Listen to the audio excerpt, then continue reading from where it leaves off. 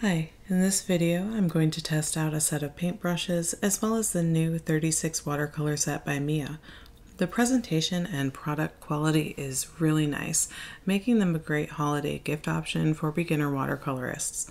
I'm actually quite excited about this review because it's the first time in over a year that I can say a paint set in the $20 range actually competes with Pretty Excellent. That set from the makers of Paul Rubens has pretty much been the undisputed winner of cheap beginner watercolors for me until now. This and Pretty Excellent both have flexible plastic ice cube style tray inserts instead of individual plastic pans. However, this Miya set has an unusual rhombus or diamond shaped pattern that is quite pretty. Each individual paint is slightly larger than the standard half pan size, so you actually get more paint in this set, and at this time it's even cheaper than Pretty Excellent. Unfortunately, the listing said that the paints came with a single brush and pencil, which I did not receive. I wanted to try their brushes though, so I bought their set of 5 brushes separately instead. The Miya brushes are synthetic, and the white bristles do get stained over time. For about $2 a brush though, they cost less than half of the price of my other brushes. I usually use Princeton Heritage because I like their point and snap for detail work. I grab my Princeton Neptune brushes when I want to do swatching or washes because they are super soft, ideal for large areas, and they hold a ton of water at once. Miya's smaller brushes are far easier to control than the larger ones in regards to evenly dispensing the paint on paper. I felt like the largest brush had a tendency to dump excess paint a little unevenly if the belly was very wet. I'll be using the 2 smallest brushes for all of my swatching and art in this video. The smallest one has shorter bristles, making it snap back to a fine point for tiny detail work. They are all a bit of a middle ground between soft and snappy. While they do have a pointed tip, you have to form it back to a point as you press the brush to paper. They are a less costly alternative to having multiple types of firm or soft brushes until you decide which type suits your work. More experienced artists may not like the middle of the road option after getting used to other brushes that lean towards one extreme. In general, I feel like the best brush is the one you're used to. Like other watercolor pan sets in this price range, you can compare them to professional paints as far as high pigment load and general performance, but the color selection tends to be made up of cheaper, mostly non-granulating pigments compared to more expensive brands.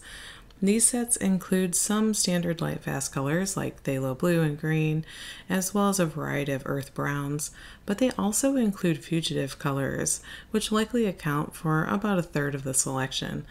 I have found that fading usually happens the most in pink, purple, and orange colors in cheap sets like this, Pretty Excellent, Kuretake Gansai, Superior, Dugato, and similar brands that make sets aimed at beginners who want this premium paint performance on a budget. This means that sets like these are ideal for beginner practice, sketchbooks, and work to scan for prints where fading is not a concern, unlike art to sell or hang on a wall. This set does not include pigment ingredient codes or light fast ratings. I frequently notice complaints about these types of sets being overly vibrant or staining like markers.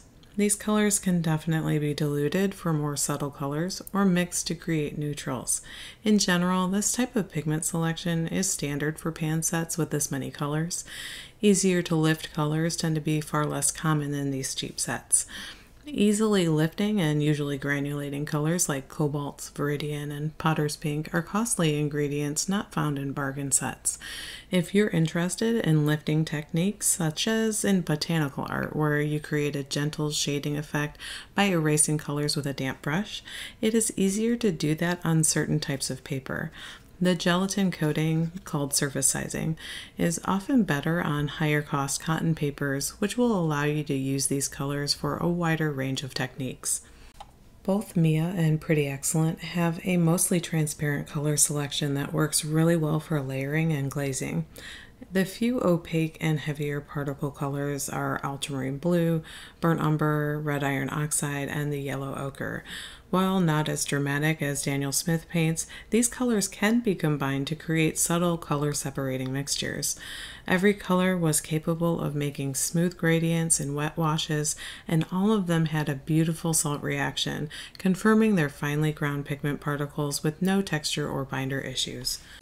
I was really happy with this set. The color mixtures were clean, there were no muddy or chalky results. I found it easy to arrive at neutral grays and easily mix alternatives to black using the blues and browns. There are 7 types of brown colors in this set, which seems like a lot, but is super helpful for skin tones. While these colors all mix well together, you may find that you don't really need to mix a lot of colors since there are so many pre-made options. I think beginners who just want to practice will find that this set helps them just start painting instead of spending a lot of time on color mixing. There are a few options for reds, yellows, and blues, so there's plenty of opportunity to practice primary color mixing as well. After drawing with a waterproof ink pen, I felt like it looked a little harsh for the delicate portrait I intended to make. I love watercolors for their ability to add a soft feeling to the contrast of ink line work. These paints are definitely smooth and blend easily, allowing me to achieve my goal. The colors layer very well, and although each color is plenty intense in one layer, they can be built up over multiple layers for even deeper values if desired. Only a couple of the reddish browns have some notable wet to dry shift, getting a touch lighter as they dry, as these pigments tend to do in any brand.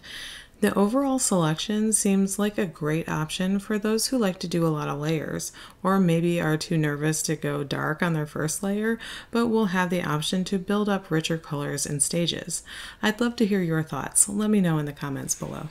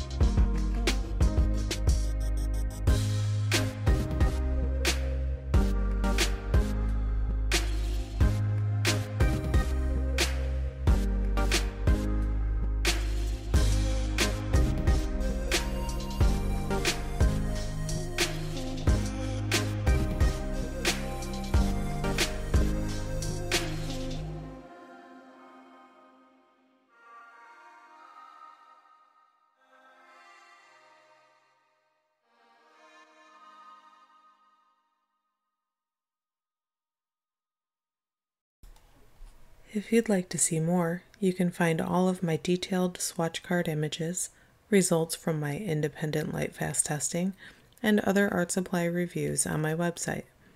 I'm currently building a huge pigment database where thousands of colors can be compared side by side with paint from other brands. Updates about this project, along with line art drawings and high-res color scans, are also available on Patreon. Thanks for watching.